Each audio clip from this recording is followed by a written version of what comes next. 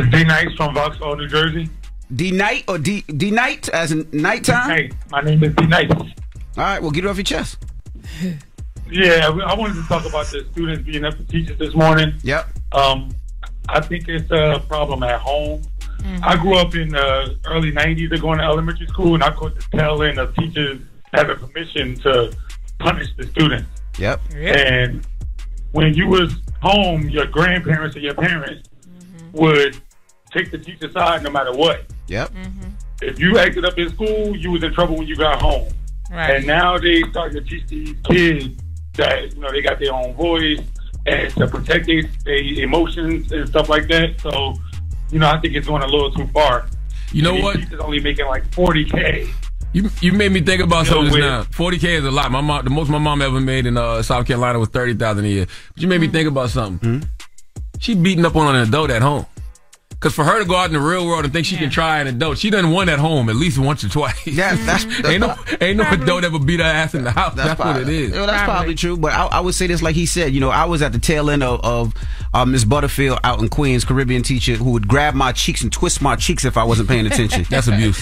I mean, a lot of those teachers did used to abuse us. I had a teacher named Miss F us up in 4th grade. She ain't never put her hands on me. But boy, I used to see her drag some kids around that classroom. Now, shout out to Miss Butterfield. Miss Butterfield, me and her son was good. But she would grab your cheek if you wasn't paying attention, but it kept the students in line. She grab your cheek. Now she gonna get a whole handful of ink because all that Beijing shut you got up, man. Get it off your chest. 800-585-1051. If you need to vent, hit us up now. It's The Breakfast Club. Good morning. The Breakfast Club. From, but these cops look like us. These cops were, 3 of them were Qs, like they were us. You know what I mean? Hello, who's this? Hello, Breakfast Club. This is Tanya. Hey, Tanya. Good morning. Get it off your chest. I was just calling. First of all, good morning.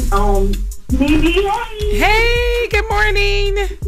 I was just calling to wish myself happy 50th birthday. Hey, Happy birthday. happy born day. That is a blessing. Go, Big Tanya. 5-0. It's your birthday. What you doing for your birthday, mama? I'm about to go to work. I wanted to plan a big birthday party, but my mom passed away last year. Oh, sorry to hear that, Queen. Yeah. What state you in? So to South Carolina. Okay, you know what? What's your cash app? Charlamagne and I put a little something in your cash app for your birthday dinner tonight. Nice. What? All right, you sit there and cry. You better sit in that cash app. What's Queen. your cash app, mama? We gonna put a little something in your thing for your 50th. Okay, my cash app is $ Sumter's Finest, SUMPTERS. All right, I'm gonna send you 50 cents. You better not send in no 50 cent. It's your 50th birthday. That's nice. I'm gonna send you 50 cents. All right, I just sent you something to your cash app. Nice. I hope y'all send me something to mine. Nina, you caked up. I don't see Sumter's Finest. I got it right here. Tanya Sumter, SUMPTERS Finest, FINEST. Tanya Sumter. She got the gray braids. Okay, I got you. Okay. Yes, sir. All right, mama. Have a good night. Salute All to right. everybody in something, man. Okay, and mine is $LI. That ain't your birthday, Nene. Let me get it. Get it off your chest. 800-585-1051. Now we have Nene Leakes joining us. She's our guest host. All right. It's The Breakfast Club. Good morning. The Breakfast Club. So the question is 800-585-1051. Should you accept a gift from somebody that you're not interested in? Now this comes from Real Housewives of Atlanta. Let's hear it. You giving me a Rolex. Does that mean something? What do you think it means? Oh, A Rolex is timeless. yeah, but I If you said, let it and you rewind it and you work it, it can last forever. okay. Whatever that means. It's getting weird. But I still need to get this watch. Bling, bling, bling. Bitches is mad. So Nene, is this something that you don't mind doing? If somebody gives you a gift, you like, hey, I'm keeping it. Yeah. No, not really. No, I don't think you should accept gifts. No, seriously, I don't think you should accept gifts from everyone that you're not interested in. Okay? Some guys, look, I know he was a nice guy. I know he wouldn't do anything to me crazy. And I wanted the gift. But I wanted to get. But don't you think if somebody gives you something like a Rolex, right? Yeah. That's $10,000. Yeah. He's not giving it to you because he thinks you're cool. He Yes, probably he is. wants to date you. Or, Yeah, but he thinks I'm cool. That's why he wants to date me. But I don't want to date him, but I just want the gift. But he might think that that's like a lead-in, like, oh, she's accepting my It gift. is a lead-in, and I am misleading him.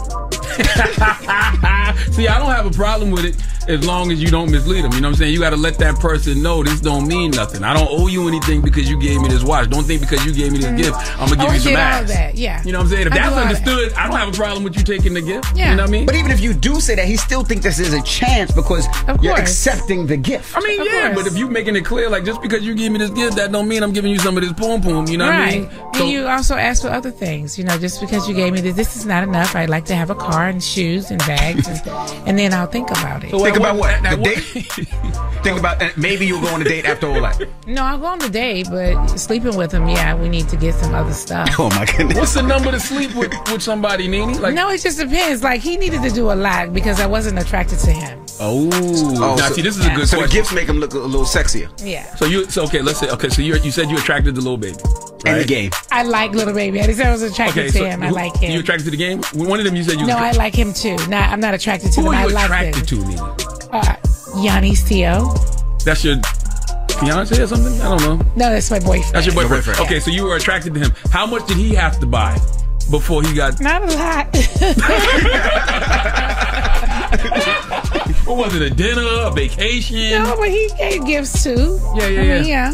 Is that the smooth brother in the corner with the accent? Yes. Smooth boy with the accent. Oh my God! I thought I didn't have an accent. He does have an accent. Now he's He's talking from low Africa. before, because No, he had an accent. He has an accent. Yeah, I know. I ain't crazy. Oh. Yeah, okay.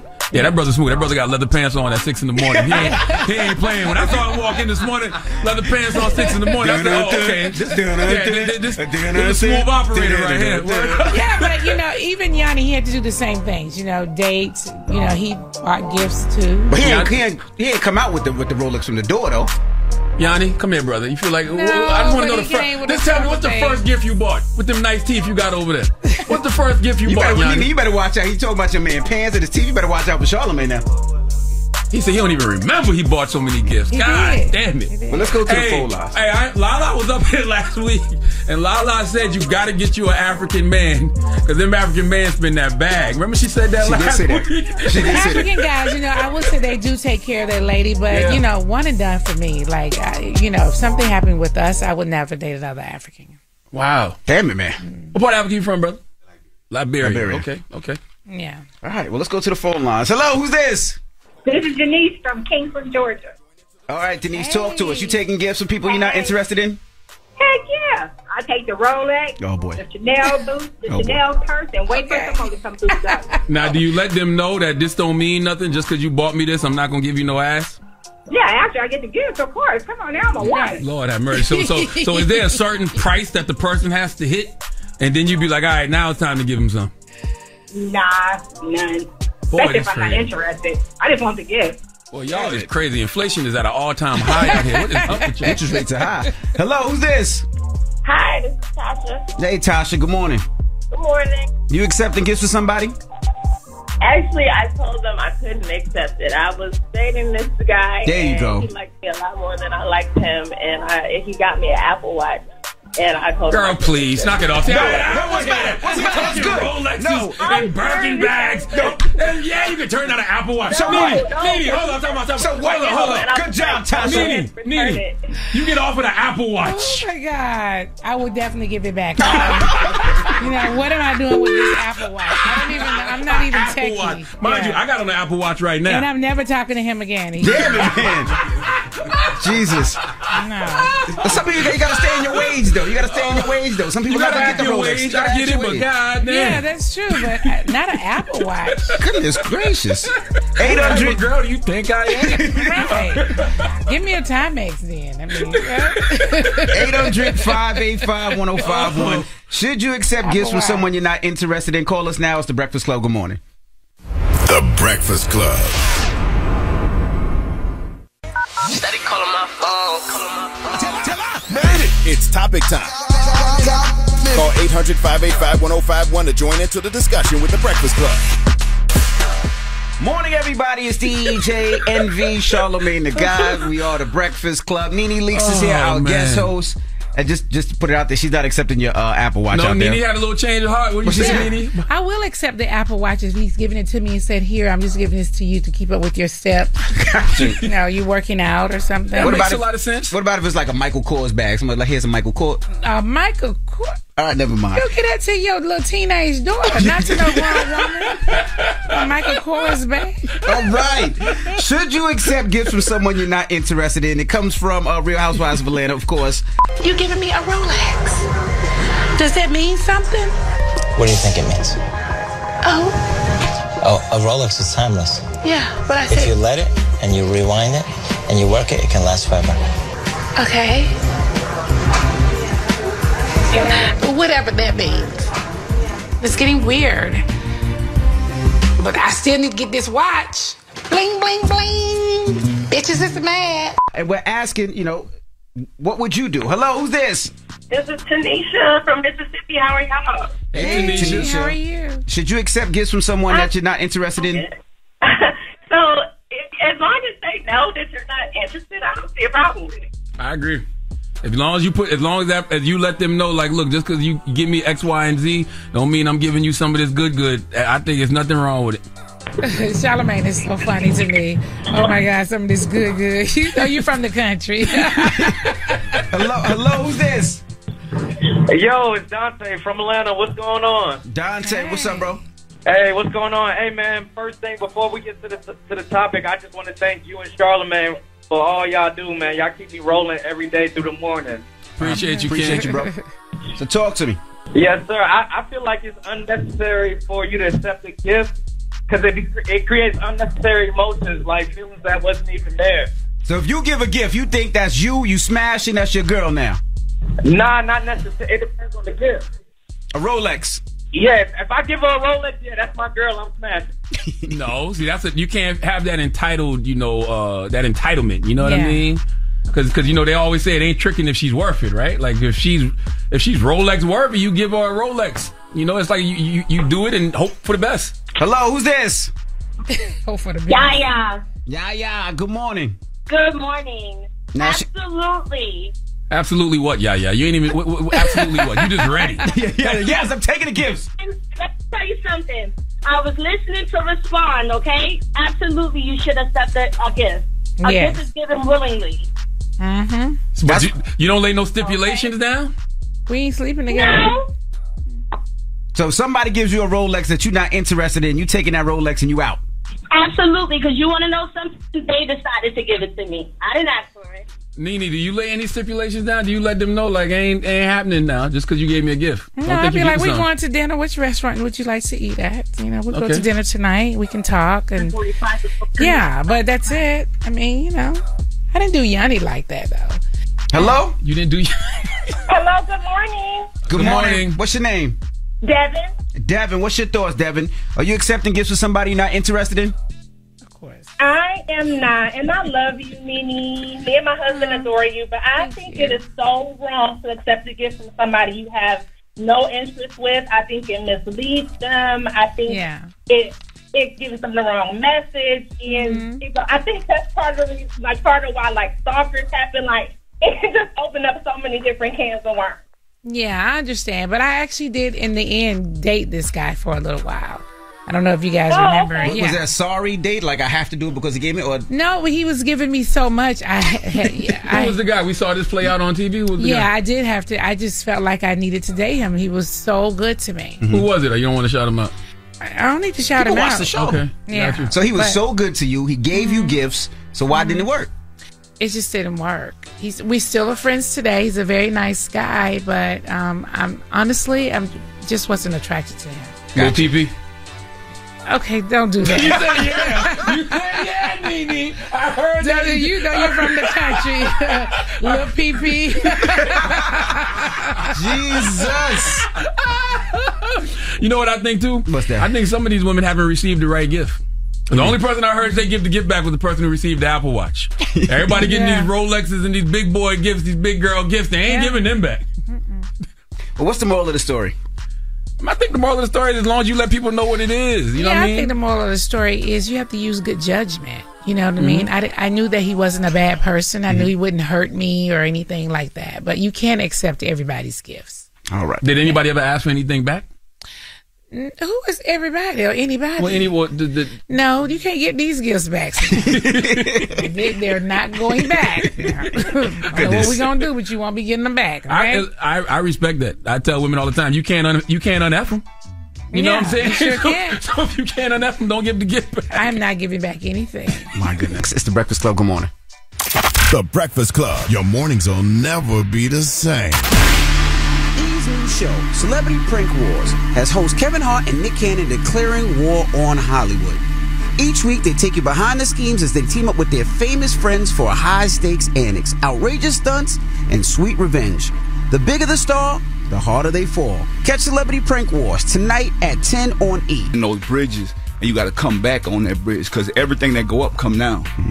And so I just humble myself, man. I definitely feel the pain of all the OGs that have kids. I've been through a lot this year, bro. So, you know, in hip-hop, the kids are turning on you. Everything you got to deal with. And I get out and fight and work for my kids, and I look at, and I ain't going to say no names because people always change stuff around, but everybody's going through something, whether it's right or wrong. But I feel like everything I've been in life, I've been shot at, almost killed. I grew up in the projects. I made it out. I put the work in. And then, you know, we talk about now 50 years of hip-hop. But look how we're crumbling because we don't value each other. And so anybody give you an opportunity, you should be able to value that and be thankful. Anybody ever gave me an opportunity. I know, even when you came on, I know it was like a joke and everybody saying, like what I was saying, Charlamagne, it's not that many opportunities out here. Shout out to 50 Cent, what he doing in the TV game. But when somebody come on a set, it's not from him. You know, your check is not going to get cut from that person. I mean, you're in the business. I don't know. Like, when you look at George Lucas, Star Wars, those checks don't come from him. But our culture just, we just throw the blame at each other. And I was just curious because I'm going to tell you something. The young lady that was on here, I love her. I like her. Like, she's funny to me. Like, I wouldn't have put her into the movie if I didn't feel like that.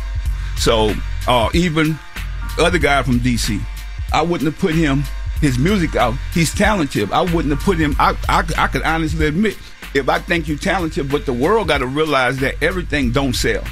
When you validate something, say a person was in jail, that's how, and they seen their music in jail because they come on, bro, how far are we going? Like, we got to grow. That's why I said we more of into entertaining than educating. Well, you think the misunderstanding is coming, P? Well, I think, just for me, man, I'm gonna be honest with you. I've been through a lot. Like I said, I lost my daughter. Condolences, and it's like, man, I ain't really got time for this. But I wanted to come up here to educate because I'm not gonna go against these people because I love them. This is where I once was. But I have that much respect to, if I have a problem, I'm gonna call you, try to figure it out. Or if somebody ain't been around you 10 years, or this other thing happened 6 years ago, I'm saying, why are we arguing and fussing about that? Other cultures are not doing that. Right. They're not putting each other down. They'll communicate. No, that's the past. We can't change the past. We can change the future. But we can be thankful somebody gave me an opportunity. Think about it. You guys got an opportunity on here. So if I pay somebody 15 grand for 3-4 hours or 5, whatever it was, right? If I came up here and host on this show with you, how much would you pay them? The host on the show? Yeah, I mean the co-host that on here. But we don't pay anybody. Yeah, I mean if they're coming in just for a couple of days. Okay, so somebody could come here for a couple of days and make no money, but I could give somebody $15,000 for a couple hours, and now I got to go through this. That I gave them opportunity. Think about it. Everything that I try to give people opportunities for, it come back to bite me, and I'm saying why? 'Cause I think the devil is busy. You know why the devil busy? Because we're doing bigger things now. I'm not in the music business. I love my people. I'm not, like, think about it, Charlamagne. Everything that I done, why it didn't go viral? Like, I'm talking about pie. I've been in the community over 24 years. I'm going to show you something right now. Your son going to a HBCU? Yeah. None of this stuff. I'm going to show you something. I'm going to start right now. You're talking about product. I put out, it's a Brill book that I did with a 7-year-old kid that's blind now that got shot in Louisville, right? Nobody talked about that. That can't, like, whoever did this? Nobody. Adventures with Malachi. Adventures with Malachi. Look at that. That's a Brill book. Yeah, I never seen it. ABC book. What I sell for the kids. And all this go back for a wonderful cause. I've embarrassed so many kids in that city. Even in Washington, D.C. So I'm going to go out there in Washington, D.C. I got a school that I'm with other black men. I'm on the board. And it's called Richard Wright.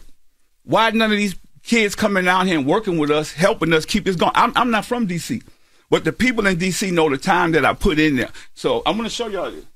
And this is a gift for you. Proverbs, y'all see that? 24:16. A righteous man falls 7 times, and then he arise. He arise from falling, he get back up. It don't matter how many times I done fell down, I get back up. And I think people don't like that because they want me to stay where I used to be at. I'm not. I'm not a quitter.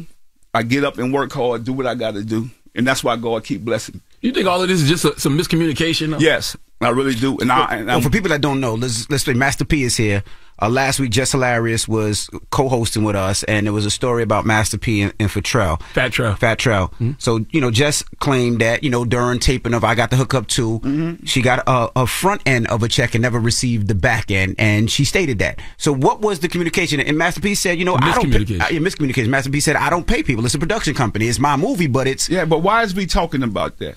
Let's be honest. I gave you opportunity. Why is we talking about that to bring... I'm not even in the music business no more.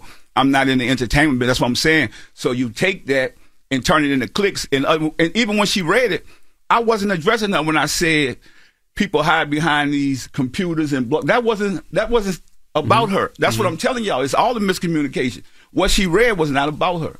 So that's what I'm saying. Let's change this, man. Let's change our thoughts and our patterns and say, how can we help each other? I'm doing something bigger, man. I used to be in the streets. I changed my life. My life is about building God's kingdom now. I'm about building God's kingdom, and I know the devil don't like that. Like, okay, gonna throw my own people. That's why I say it's us against us. We have to change that, but we got to stop allowing all these bloggers and gossipers to start putting stuff out there and making it news. I'm just saying, even if she said that, nobody checked it or verified, but that was news. The same thing what you did, Envy. When you said that, you hit the news to go viral for what?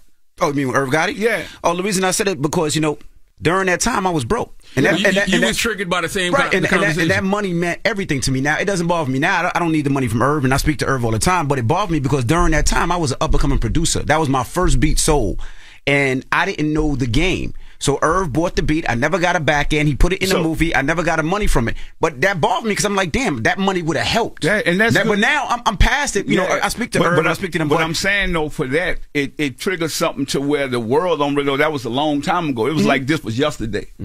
That's what I'm saying. Even all the stuff that people talked about me, that was a long time ago. Yeah, mine was 20 years ago. Yes. See what I'm saying? But it made it like it's new. But I'm saying we don't need that with each other because they can stand on each corner, do all these different things. Even if they have a problem with each other, they could communicate that with each other. I just think we have to stop that. We are killing us with the media. I have a school in St. Louis called Urban Born with Janelle, which we help keep kids off the street. It's an after-school program. We started in L.A., where Nipsey Hussle was one of the first kids in our school in the 8th grade. So look how far I've been doing this for over 24 years. Nobody talk about that. That's the only thing I'm saying. So if you stop me from doing what I'm doing, who are going to help these kids? I'm in New Orleans, been there for over 20-something years. In Memphis, been there for over 20 years. In California, Louisville. I'm bearing kids, paying for it. So I don't measure wealth by what you have. I measure by what you give. And so I want our culture and our people to understand that. Why is we destroying each other? Now, I get what you're saying, P, but I also look at it like this, right? And we talk about all your positive stuff. You're always invited up here. But if somebody owes me money, whether it's 20 years or 10 years and it's a misunderstanding, I feel a conversation should be had. Not the fact that it's malicious. Yeah, not the fact that it's 20 years ago, it don't matter. For me, thank God I was blessed enough where it doesn't matter now. Yeah, but I'm saying that was your situation, but I'm just saying we in the production thing, right?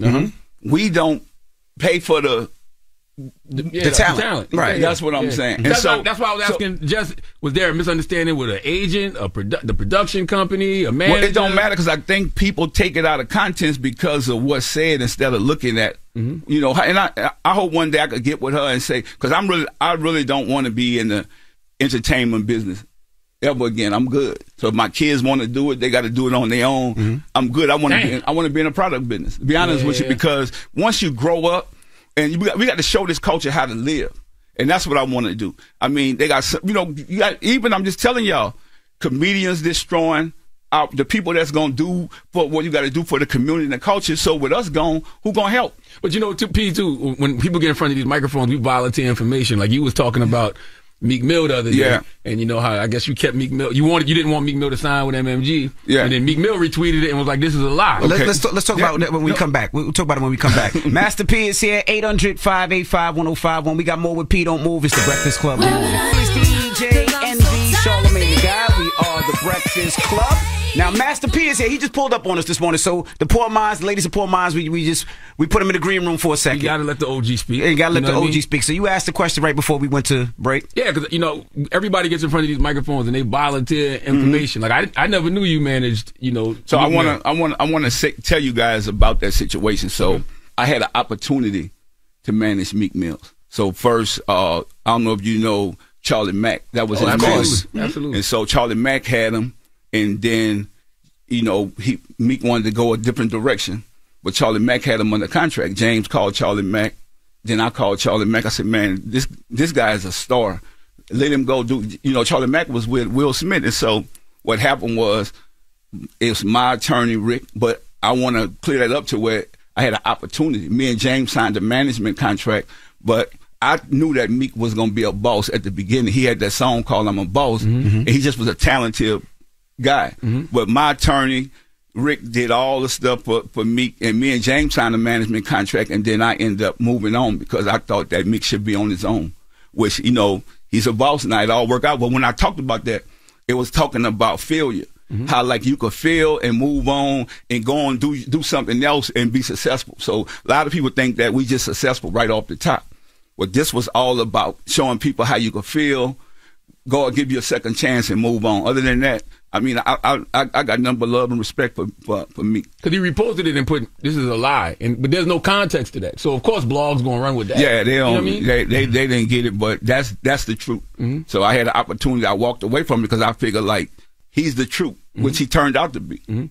So now, another thing that, was something I didn't like, me and Charlamagne didn't like, because Charlamagne has four daughters. I have 6 kids. Yeah. You and your son got into a public thing online, which was really bothersome because, like I tell everybody, no matter what, that's family business. And a lot of times, family business take time to straighten family business out. So you and Romeo, y'all good, it seems like now? So this is what I want to tell y'all, man. All y'all have kids. So I wouldn't wish this on nobody. I love my son, but, the world done changed now. You ain't never heard me say nothing about it. I just like any other father, you hurt by it, you don't understand it, you like, what's going on? Because everybody try to tell us all how to heal. You're not going to understand my pain because, you could say Romeo lost his sister. I lost a daughter. So it's different type of pain. That's why I'm saying that could make somebody snap. And so at this time in my life, man, I'm just thankful. I'm moving. So I'm doing positive things. I wanted to get out, because some people think I should be a certain way. I can't sit at home. So I get out here, and I just want to thank the people that's been with me, that's a part of this, with the You Are Not Alone Foundation. I'm telling you, like, even we talk about us, I got one person in hip-hop that came to me and said, let's do a tour. That was Post Malone. Like, let's do a concert, a You Not Alone concert to help and give back because this is serious. And so nobody looked like us. And so shout out to Post Malone and his manager, Drake. Man, I appreciate y'all. Like, we're going to do things because this is real. Drugs is killing our culture and our kids and also mental illness. That's right. And so, like, a lot of people are going through that. You think just because you got money or you successful that your kids are immune to this. Like, nobody's immune from pain. None of us, because my brother died at 19. I got another brother in prison. You know what I'm saying? And my parents, my grandparents, and they took us to church every day. Every Sunday. So you're not immune from pain, death, none of that. I just think that it's tough, man, for a family. Are y'all good now though? Because y'all are so. The world knows y'all were best friends. You know what I mean? But think about, look how the media turned that. And Charlamagne, we came up here to Charlamagne to talk about why Romeo wanted to get off for growing up hip hop. That's right. And then y'all gave each other your flowers when y'all was up here. Like, y'all took that opportunity, which I thought was great. So think about it. That's what we got to realize, man. Nobody's promised. So you got to appreciate every day. It's a blessing. So when your family man walk out that door, man, I'm like, for me, as a parent, I get it. My kids are not going to understand everything I do. Or somebody else could get in somebody's ear and tell them that, oh, you need to do this or you deserve. I don't have all the answers. All I can do is keep growing as a man and keep loving my kids. But the ones that are old, I got to let them go and do what they got to do, make their mistakes, feel, get over it, like I did. And so, but my younger kids, I think it's different because I just taught them hard work. And so you got to imagine, as a parent, I feel accountable for whatever happens with my kids because okay, growing up, you wanted to give your kids everything if you're successful. And I think that's what's happening with a lot of these hip-hop parents. So we have to change that and just teach our kids hard work like other cultures do. And so that's the changes that I'm in. Like, I'm working on myself. I'm not perfect. And I'm growing as a parent. And that's why I really got out of the entertainment side of this and say, let me focus more on the product side. Do you hate the entertainment side? No, I don't hate it. I thank God for it, but I still have to grow up. I want to show people in this culture how we can grow up, and don't be afraid to see us where we at. Don't be afraid to get older. Charlamagne, you know, I mean, you growing up in this. You growing, right. you wasn't talking the way you talk now. Absolutely. Think about it. I mean, you're not talking the way you used to talk. No. So why people can't allow us to grow up and get better? Because we're stronger together. And that's how I feel about this. Like we're gonna keep going. And I think that's what make me and Snoop relationship so good. Because we realize that our lives are not perfect. But we got to keep going. We got my whole strength is just, man, don't worry about it. I don't have to know everything. I don't have to be the boss of everything. So I'm gonna show you the product I got with Snoop, because you know. You think sometimes too that people get disgruntled when things don't work out the way they want it to work out? Well, I'm gonna tell y'all, so many things didn't work out for me. I failed so many times, but I didn't hold my head down. So I want people to know that when people say, "Oh, they with No Limit, they sold all these records," I think that's what people come around me at. They want what I did 20 years ago. But that was 20 years ago. How long do a music career last? Yeah, not long at all. That's what I'm saying. Like, so think about it. When you pull up some of these things on iTunes, everybody got products on iTunes, but that don't mean it's selling. So, you know, you can invest in something. So that's what I'm saying. I think we just got to be able to communicate. That's why I said today is going to be a teachable moment. Let's educate the culture how this stuff works. Because people see you on TV, they think you're making millions of dollars. But that ain't the truth. A lot of these people not making unless you at the top of the game. But the people at the bottom is not making millions of dollars. People in the music industry right now is not making millions of dollars. The ones at the top are. But when you pull up, I hear you guys talk about it all the time, the people that are not making money, that's superstars. That's right. Their records are not selling, that's superstars. But this is the problem that I have that we got to change. We don't go at the other cultures the way we go at our culture. If we have a problem, because I think what it is, we sit down and eat and hang with people. Yeah, you break bread with them. So if you look somebody in the eye and you have a conversation with them, in their mind, Master P is the person behind all of this. Master P is the person cutting me the checks. Even family. Think about it. Family, when you're not where you want to be at, you tell a family member, no, at one time, they mad with you. They never want to talk to you. They're gonna put you up. They're going to blast you and all this stuff. So I'm saying, well, guess what? Won't y'all go do your own thing then? If you don't like the boss, go be the boss. That's what I did. And everybody can't be the boss. So that's what I'm saying. That's why Snoop is so successful, to where he took what he learned, what I showed him, and took it to another level. And that's cool. And that's how we come together. So I want to show y'all in June. And even with Snoop, Snoop has complained about not getting paid from certain individuals. You know what I mean? From Death Row, whoever else, the publishing, stuff like that. Yeah, but so that's a common thing for people to do. Yeah, people are going to do that. But guess what? Snoop now, he went and brought the company. Yeah, bought Death Row. You see what I'm saying? Yeah. So now we have Snoop Loops. So this is bigger than Sugar. I know a lot of people, when we started, it was Snoop Loops, right? Look how we feel. People was like, oh, Snoop Loops, they gonna make y'all take it off the shelf. And they did, right? We came back, we went and changed the name to Snoop Cereal. That's your second time in this year. I remember Hootie Hoo. Yep. I feel so many times, but that's what it takes. So that y'all don't realize I lost millions. Damn. I lost millions. So, and then I figured the game out. Brothers Food, which is Snoop. Calvin Brothers. Brothers. So think about it. When you got catalogs, you got all these different companies. Those are family brands. That's what we taught each other, how to build our own family brand. And so Snoop is the founder of this. I'm the CEO of the company. And so everybody got a job and a role. That's why I get out here and promote this. Because think about it. We feeding families with this. This is not just about us. We tackling homelessness. The more we make, the more we give. So, all right, we got more with Master P when we come back. Don't move. It's the Breakfast Club. Good morning, everybody. It's DJ NV, Charlamagne the Guy. We are the Breakfast Club. We're still kicking it with Master P. Now, don't worry, our Drea LXP from the Poor Minds podcast are here. They're just in the green room right now, and we still kicking it with Master P. I wanted to clear something up too, because I don't want people to take it the wrong way.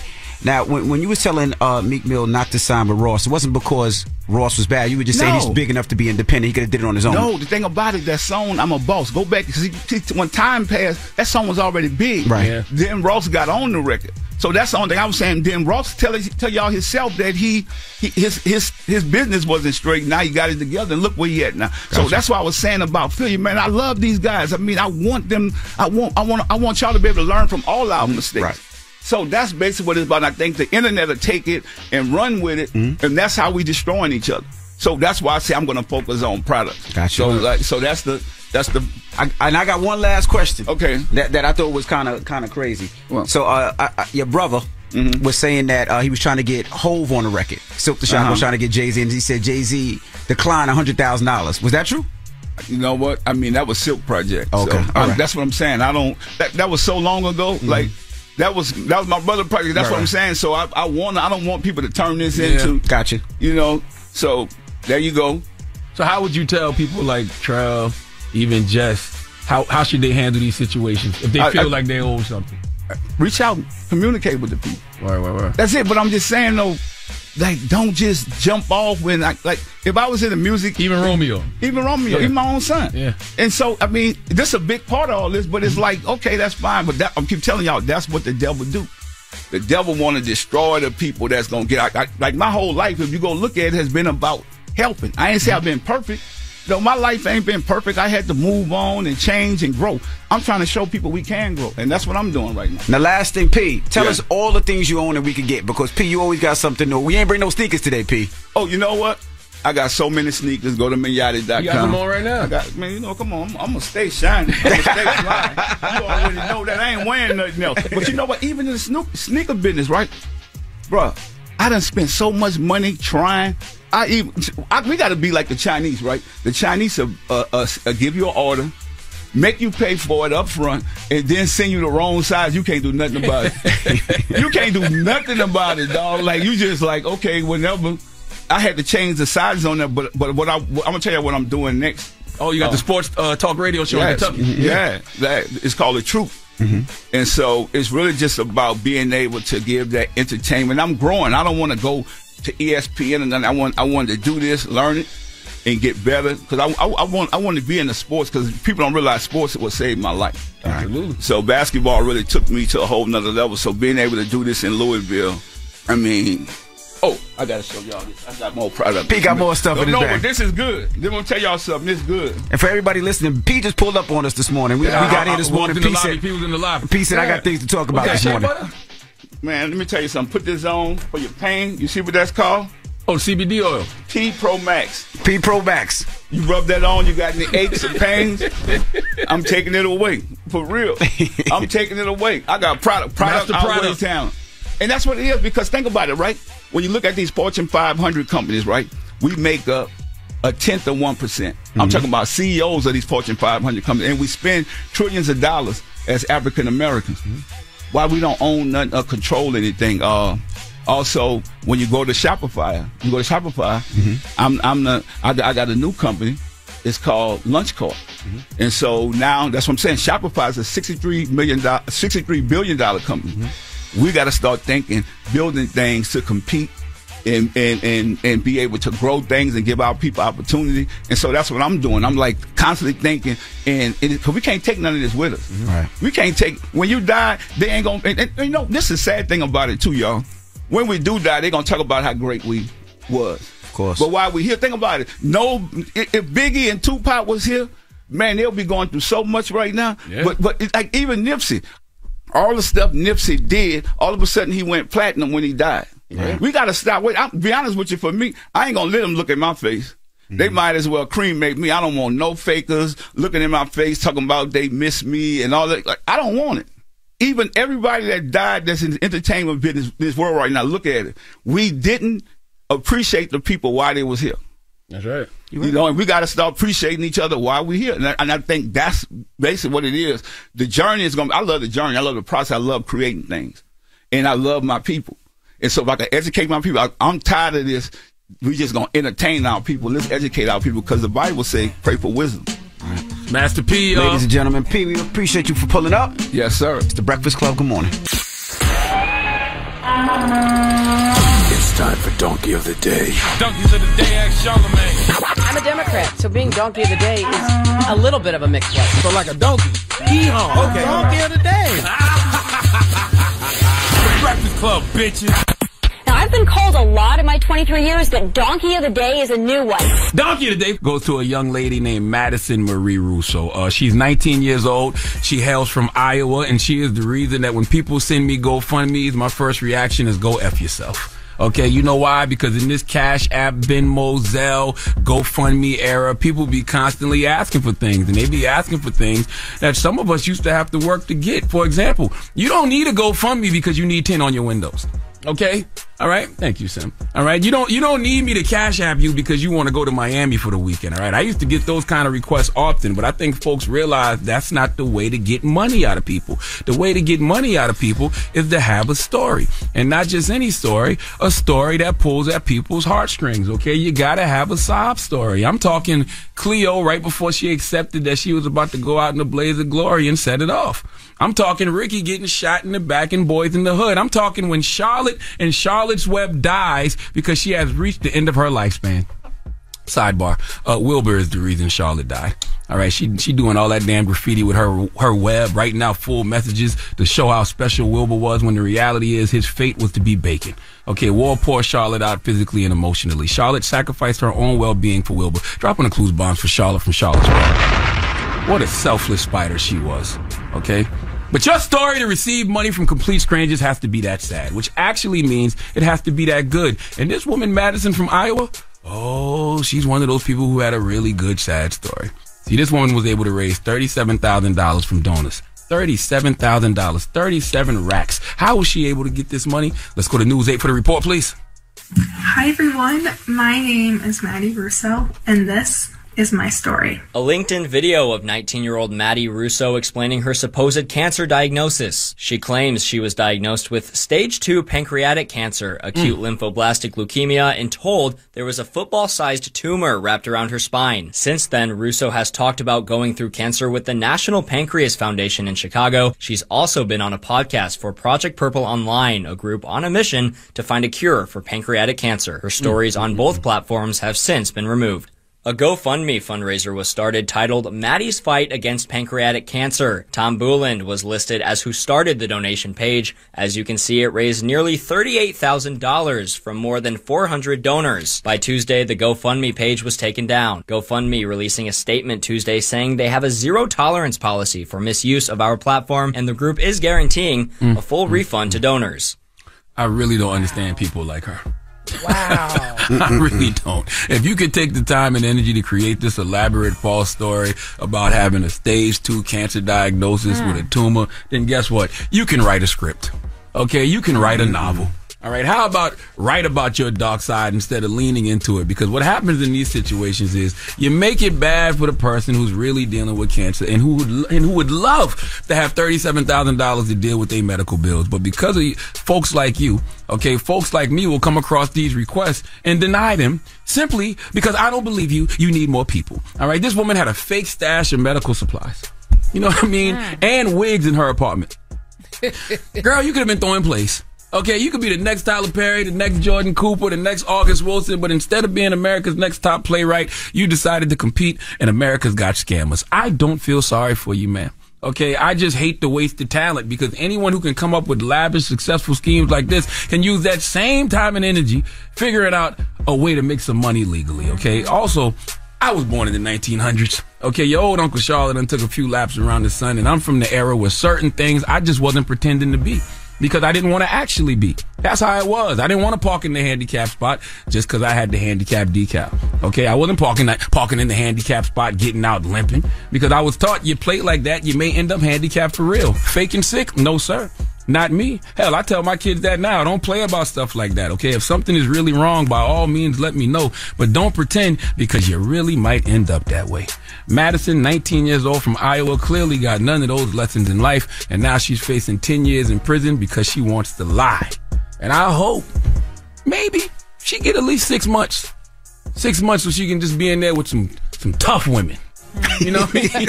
some boxer briefs. Some tough women that will sleep in boxer briefs. Okay? Please give Madison Marie Russo the sweet sounds of the Hamiltons. You are the donkey of the day. You are the donkey of the day. Yeehaw. At least 6 months. For a scam that elaborate, you know what I mean, making light of something that has taken so many people's lives, at least low 6 months in a prison, you know what I mean?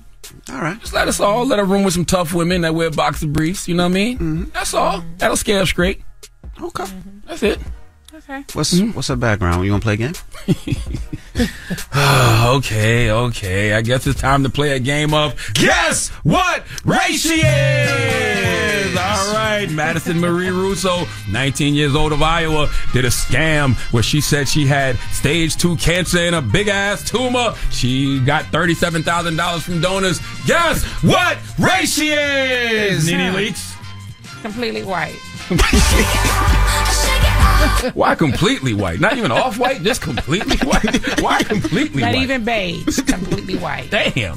DJ Envy? Yes. Madison Marie Russo, 19 years old from Iowa, scammed 37 racks out of people by lying about having stage 2 cancer diagnosis and a tumor. Guess what race she is? White. Damn. I'm with you. Black people ain't gonna pay with ailments. Like they ain't gonna say they sick when they not sick. No. Then I don't think people gonna give black people money like that. About bad luck. That's right. We think about bad luck. Yeah, Yeah, you just had a whole conversation about how certain black people don't want to go to the doctor. Yeah. So I ain't about to play about being sick. I'm not playing about that. Nah. You know what I'm saying? Both of you are absolutely correct. Yes! Madison Marie Russo is completely white. What do I win? A cash out? Completely white. The Breakfast Club. And there was just something about his charisma and his energy. He, like, whatever he said he wanted to do in his life thus far, he had gotten it. So I was like, oh, this could be something. Did you know she was the one? He was the first time you met her? So. Nah, actually, I didn't. Damn it, man. Whoa. Listen, you brave man. Right, brave guy. Could have just said, yo. Wow. It was my bad. bad. Damn it, man. Y'all gonna hit me with the Kevin Hart? I didn't say no like that. Like, damn, nah. We talk on our podcast, and we said in the book, like, she told me she loved me after 2 weeks. And I was like, ugh, thanks. Yeah, that can like, be a bit much. Turn I off? didn't know. Could have been a turn off. It could have been. I was 18. So you didn't say it back? Nah, I said thanks. And the reason why I said thanks. Damn. See, Dan. And I still came back for more after the thanks, right? So who's the crazy one? So, but here's the thing, though. I said thanks because I was like, I don't want to lead her on. Am I going to be a liar and be like, I love you, and then not know if we're going to be together? So I was like, I didn't know what to say. So I said thanks. It makes me think, like, can you have a future with someone if you can't see a future with someone? Like, you saw the future with him. Yeah, I did. And it's funny. It's just the vibe I think that we had from early. It was just talking about hopes and dreams. And he always spoke like a guy that was just far beyond his years. Like, even with plans for what he wanted to do financially with his life and his future. And he knew that he didn't want to play football long term. He wanted to eventually be an actor. So I'm like, well, how are you going to do that? He's like, I'm going to ride out on the scholarship. I'm going to see if I could make the NFL. If I'm at least on the practice squad, I can make a little money to build a little nest egg, move back to Brooklyn, get a brownstone renovated. We live on the bottom floor. Like, we had a whole thing planned out. That was the first date. We talked about that on our first date. First date. And when I think about it now, you see yourself? 18-year-old kids don't speak about building their life like that. But when I remember, I was thinking like that at 18. So. Yeah. Like, did you ever think because he played football, he was an athlete, like, oh, he's going to be one of those? Oh, absolutely. Absolutely. And people warned me, too. They were like, oh, like, don't even get too involved, especially once time came for the NFL and he was a prospect. Yeah. They were like, this is the part where you guys go your separate ways, let him sow his wild oats. You focus on what you got to focus on. And if you make it out on top after he's out there with these NFL groupies, then maybe things will work out. You know, and it went both ways. They told me when I went to go play football, she wasn't going to wait for me. She was still in school. She was getting her master's degree. Everybody's like, you think while you playing ball, she going to be sitting back at Hofstra just waiting for you to come back? And there was parts of me I was like, dang, that's a tall task. And it made me insecure. Like, there's a story we talk about in the book when we couldn't find her for a day. She was coming back from tracks in Brooklyn. Yeah, it was like a little lounge I used to go to every Thursday with my homegirls. And she ran into her uncle on the way back. And he was like, you're not driving back to Long Island. You're going to come stay when, you know, you were drinking or whatever. And she's like, I wasn't drinking, Uncle Emil. So he went to stay. She went to stay with her aunt and uncle, fell asleep, left her phone in the car. She always calls me when she gets back. So now I'm in the locker room. I'm getting ready for team meetings, and I don't get no phone call. Can't concentrate. Can't at all. Oh, right? I wish women understood that. What? I wish they understood how that makes us feel. What? No, when you talk about it, bro, because I used to tell her all the time, like, how do you not call me when you get places? To this day. Word up. So now I'm in the locker room, NFL rookie. I didn't even get to practice. Because after that, her mom called me. Said, hey, we haven't heard from... No! Now you cried. You cried. You cried. What? Yo, nasty snot. Somebody got my girl, man. Like, I'm crying, bawling. Then my mom calls me. DeVal, I think you should come home.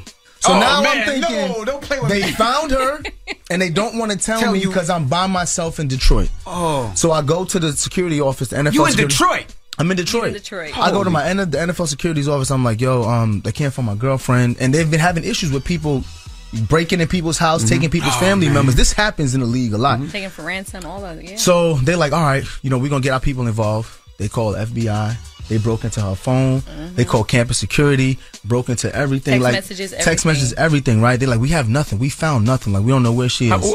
Give me the time span. How long? What's that matter of hours? I want to say I dropped her. My friend. Another thing that is important to mention. This guy parked me in to my parking spot and wouldn't let me out the spot unless I gave him my number. That's the last conversation we had on the phone. He just was like, no, I need your number, and I'm like, I'm really trying to get out of this parking spot. So he was trying to bully me to get my number, and I told him that what was happening. So he thought for sure homeboy followed me. Yeah. And I wasn't even thinking to put two and two together. So it was about maybe 2 a.m. that I dropped 2 a.m. you dropped and literally as I turned the block, I pull up and my uncle looks and he's like, hey, and I was like, yeah. And Uncle Emil, big time protector. Like, you're not driving. He was like, you about to drive to Long Island? You in Brooklyn? Which is smart. Which I get it. That's what you do. Yeah. So how long were you missing? So then I was missing for about 8 hours. So you slept from 2 a.m. 2 a.m. to 10 a.m. And then she got to her phone. It was just like, yo, what's going on with my phone? Yeah, I woke up. I'm like, oh my God, where's my phone? I get to the car and I was like, oh, it's dead. The minute I turned the phone on, it's like 48 text messages. 30-something voicemails. My mom is in tears. She was like, don't you ever do that again. DeVal is on his way home. I'm like, what?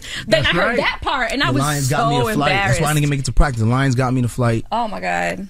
I'm on my way to the airport. My phone rings. At first, when I was calling her, it went dead. Now I'm like, they got her phone. They turned it off. They sending me the voicemail. Then I see a phone call from the boss. I got her in as the boss, and I'm like, now they about to ask me for some money. Whoever this is about to ask me for some money. So when I pick up the phone, she's like, yo, what up? Yeah, I'm like, who this? She's like, hey, babe. Hey, babe. So Charlamagne, I tell you everything I went through, right? You would think my wife learned, right? Again? What happened this past weekend? It wasn't that bad. Again? It wasn't that bad. My biggest pet peeve too, bro. She went to get a massage, right? And she texted me, hey, babe, I'm here. I'll be on my way home. I'll be home at 6, right? It's 5:45. I'm thinking she got to be on her way home. Of course. I'm calling like 10 minutes straight. Now I'm in the car. I'm about to pull out. I get phone call. Hey, babe. I'm like, bro. I'm like, I better get Life 360 on your phone. I have that. I have it on all my kids' phones. I know my wife is all Life the time. 360. I got Life that. 360. Life 360. You know what's so crazy? What pisses you off the most is how nonchalant they act. Like it's nothing, like right? It's nothing. All right, lesson learned. Lesson She's gonna tell me, learned, it's not that big deal. Relax. I was just on the massage table. No, man. I don't know why our minds work like that, but we think the worst possible scenario. So what was that argument like after that? Because now you just can't let her live because it's the second time. You got to give her grace. You talk about in the new book how you have to give your partner grace. Yes. That's a fact. So that's a big thing for the biggest us. thing for us is learning how to communicate. You know, we came from different communication styles. Oh yeah, you know, like completely polar opposite. I grew up an athlete. Nothing was ever good enough for my parents. Like they were always hard on me like that. Then my football coaches, extremely hard on me. But that made me successful. So I felt like, if you love someone and you want them to be successful, you should be hard on them. So I used to be hard on my girlfriend. If I saw that she wanted to do something, the same way she was like, how we gonna do that? She said she wanted to do TV. How we gonna do it? I'm on her. Oh, TV, they weigh 120 pounds. You need to be in the gym. What are your grades like? You said you want to do this. You need to record more content. And she'd be like, bro, I thought I was doing the right thing.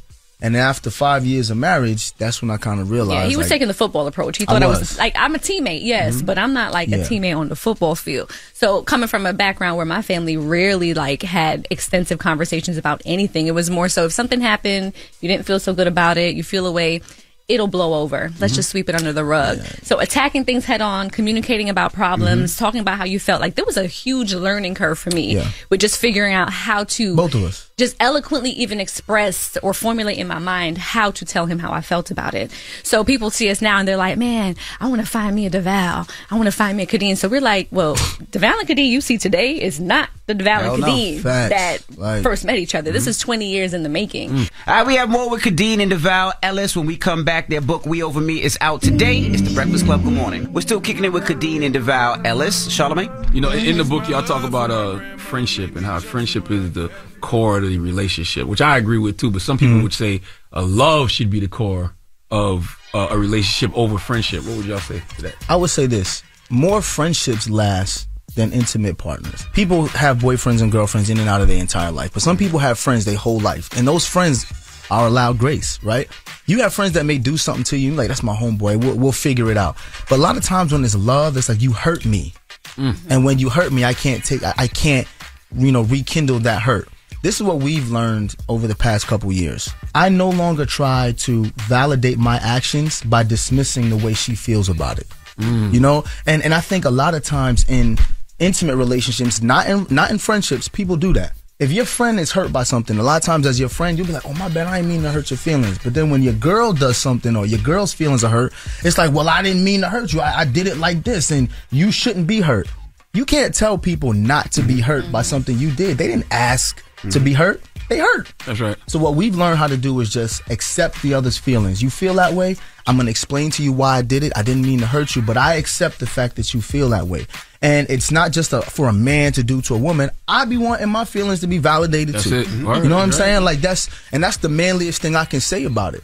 When my wife started to validate my feelings and say she understands how I feel, she didn't always agree, but she understood. I said, at least if you can understand, we can move forward. And that's why I feel like friendship to me is the foundation, because you have friends for life. Now, let me ask you, what do you think about that, Kadeem? No, I think he's spot on with that. And it's funny, for a while with DeVal, I would encourage him to speak his mind and say how he felt, and then at the same time be like, man, you bitching and moaning every day about something. Like, that's what you would say? Literally. I was like, since when did feeling sharing become bitching and moaning? Tell him what you said. We were having a discussion, right? And this is for the first time in my life. I was just like, well, I'm going to be honest. This is how I felt, and it hurt my feelings. And I'm going through why I hurt my feelings. She goes, you sound like a bitch. Wow. Damn it, man. Right? How did you respond? So me being a very immature person that I am, I said, I don't got to sound like a bitch, but I can go get me another bitch. Because now I'm trying to hurt her. See, now, You know what I'm saying? Then it becomes that. I get the tip for tat. It's immature. Like, we were like 26, 26, 27. We were immature. And we tell these stories in the book because we like to tell people the stories through the trauma. I'm not going to make it seem like everything was picture perfect. Right. Because when people fall into a situation in their relationship where they're hurting each other, they feel like I'm the only relationship going through this. And since I'm the only relationship going through this, I'm gonna get out of here. But nah, we was just like, listen, that hurt my feelings. I don't mean to do that. I didn't mean to say that. How can we get back to what we want to do? And we spoke about it. I try to encourage it now too, because I mean, so often women are trying to pull at their men to tell them, how do you feel? What do you need? What do you want? And the fact that I have a husband who I think is sometimes even an oversharer. Like sometimes we just talk, like for us, marriage seems to be one continued long conversation. Like it just never ends. Like we're always talking about something. So that's the thing that's been our saving grace for us. It's like just being upfront about how we feel off the bat, so there's no guessing involved. Now he's acting now. Well, he's been acting for a long time now. Yeah. So did you ever have a problem with him lip locking with other? I low key like that. I be like, really? Look at you. You a cucker? Well, let me tell you. What they call them? What do people call it? Cut queen. Cut queen. Love that. Now we're extending my porn vocabulary. But anyway, no, I think because I understand the industry and I realize like these sex scenes ain't really nothing super sexy about it. I'm thinking about the environment that he's in when they're actually filming that. Right. But a funny story, 2 years ago, actually almost rolled up on 2 years, he was filming an episode of Sisters, or a season of Sisters. So I'm simultaneously watching the episodes that are on air. And he warns me that he has this shower scene coming up with his co-star Crystal. So I was like, okay, all right. And he was just like, just so you know, like it's going to be a little intense. And I'm like, how intense can it be for BET? Like, it's BET. So the episode comes on and I see DeVal got Crystal like legs over his shoulder. She's up against the shower wall. It's a blue light and it's just going and it's going. And I'm like, oh, that's what we doing, right? So I'm like, when somebody say that's what we doing, it's never good. Doing, right? That's what we doing? Okay, cool. Yeah. So what I did, I go on Amazon and I was like, blue light bulb. So I ordered me a blue light bulb. The blue light bulb and the lamp came to the door. I screwed that joint in. He came home one day before Valentine's Day. And I was like, oh, you here? I went, put that thing together, put the blue light on. We only had an air mattress in the bedroom at this point. And let me tell you, got to work and our son Dakota, our fourth son, is the product of the blue light special. Which is kind of weird because it was inspired from a scene between him and Crystal's his godmother, actually. Yeah. And he's, born months later. So I can't tell him that story. I don't think I'll save the details. I wouldn't tell Dakota I can't tell him like, oh, you were conceived off the blue light special. He'll hear this later. I'm sure he'll hear one. He's documented now. But I will say this though. I'm very deliberate about making sure that she is in contact with the women that I have these scenes with. So for example, when we did our chemistry read, me and Crystal Crystal, FaceTimed her. I let her know beforehand, like, you know, we have some sex scenes. To me, I don't want it to ever be a thing where she feels uncomfortable. You go to a red carpet or you go to an event and that's the woman that I had a sex scene with and it's the first time you ever meet her. It's like, nah, y'all have this conversation beforehand. I'm always respectful, especially to my co-stars. Like, I'm never going to cross that line because after the whole Me Too movement, you realize how easy it is for someone to feel uncomfortable in your presence. Have you ever felt uncomfortable in the workplace?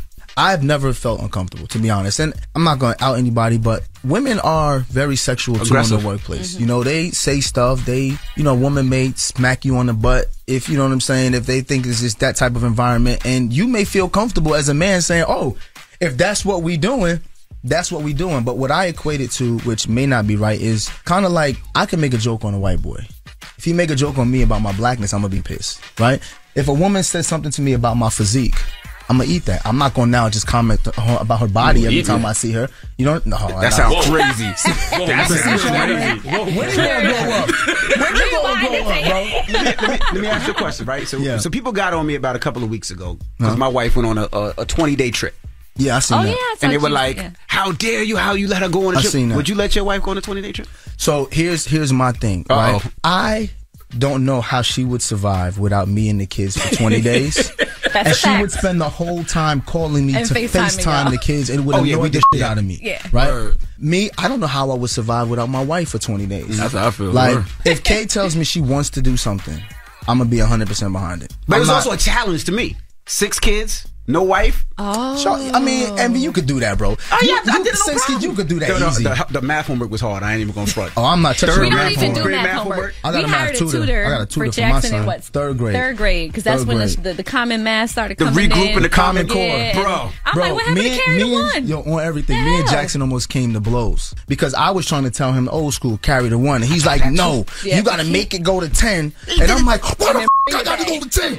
I've been doing math my whole life. You put the one on top of that, cross the 8 on it, and he was just like, no. I said, you gonna tell me no? I'm your father. I don't care what your teacher say. Who was right? He was right. He was right. It's new math. It's new math, bro. Literally new math. You gotta make all of the equations go to 10 for some reason. Yes. And then it comes back a roundabout answer when you could have easily did it in 3 seconds. And I said, I am not having a stroke trying to figure this out with my 8-year-old. Nope. Yeah, I've been giving that assignment to my wife. Pass it on. It's bad. That's it was Pass really it on. bad. Like, they got bad grades and then they come home like, Dad did my homework and then it's bad. So we had Lala up here guest hosting. And I seen that. I did see her, yeah.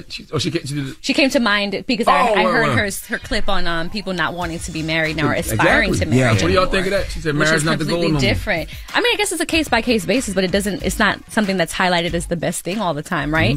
So I think DeVal and I, much like many other couples, because quiet as it's kept, we're not an anomaly. Like there are a lot of you're a happily married man, happily married man. There are a lot of happily married people running around. So I just feel like by us sharing more of those stories, it's a way to kind of help the narrative around marriage, but also too, like I said earlier, making sure people know, like, do I aspire to marriage, right? You can't find somebody and be like, oh, well, this person makes me want to be married. Because what happens?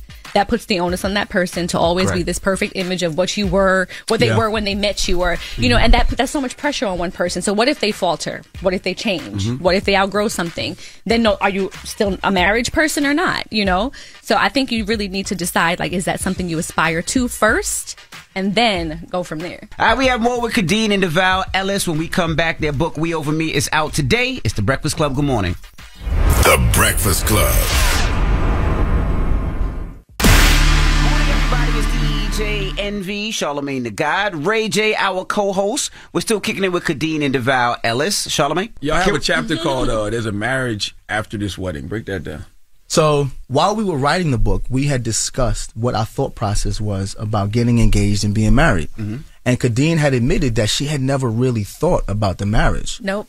Anytime I had conversations with anyone regarding marriage or the wedding, it was the wedding. It was, you know, what dresses you're going to get and who's the florist. And it was the planning of the day. At no point in time did anyone pull me aside and say, Kadeen, like, once you get married, here are some things to expect, right? You watch these Disney movies and it says happily ever after. No one sees what happens after they ride off into the sunset. Correct. So I felt like I was left in the dark. I feel like it was a setup. I felt like nobody prepped me on anything.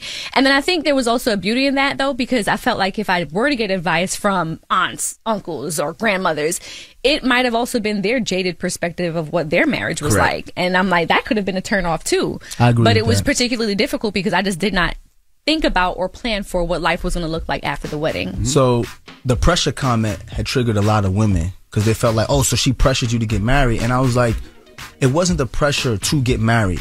It was the pressure to take care of all of the responsibilities once you decide you're going to marry a woman. For example, I have to save the money to get you a ring. I have to decide how we're going to propose. I have to decide after we get married, what is our life going to look like? If we have financial issues, no one ever says, what's your wife doing? They always look at me as a husband and be like, so there was a lot of pressure on me to make sure that I'm doing everything that I can to be the husband that I want to be. On top of that, once I proposed, I got cut 6 weeks after by the NFL, so I didn't have a job.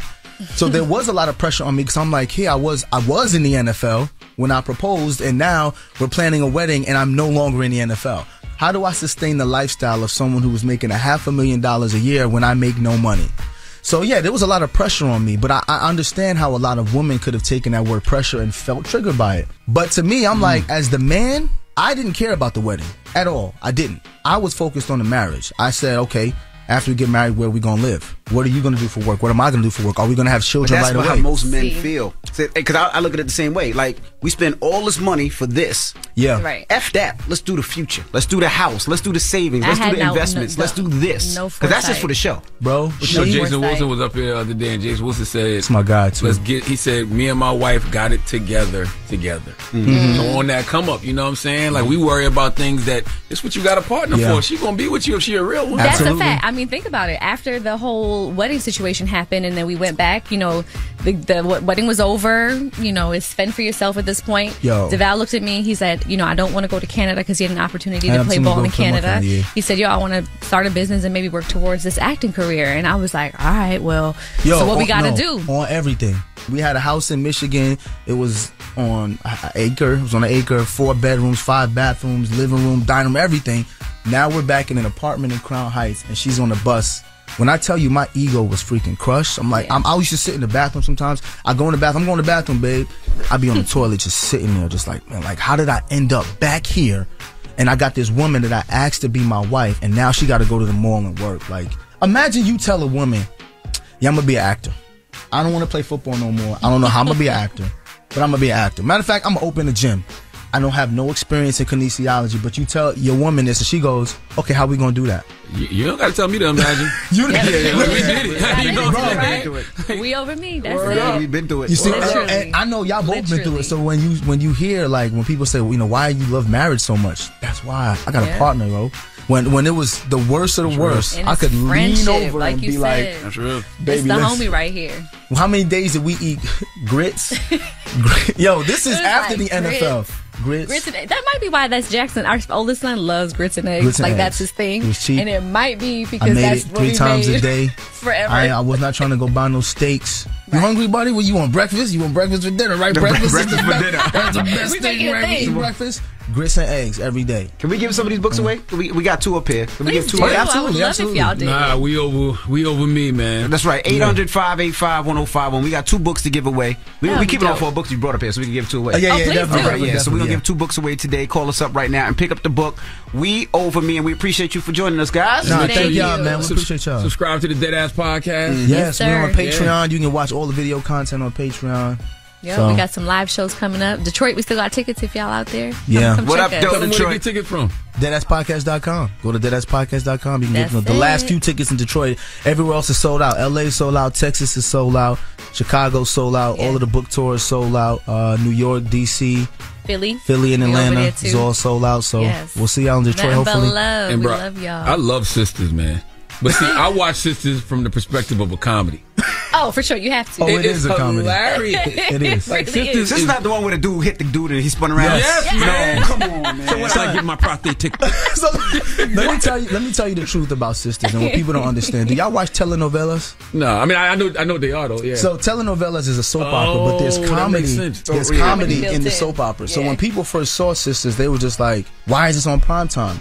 Tyler put a soap opera on prime time and added comedy to it. So it's like a telenovela. That's why the numbers are so crazy, but people who watch it don't understand. They're like, this is funny, but it's not supposed to be funny. It's supposed to be a drama. Gotcha. Why do they want you to hate Karen so much?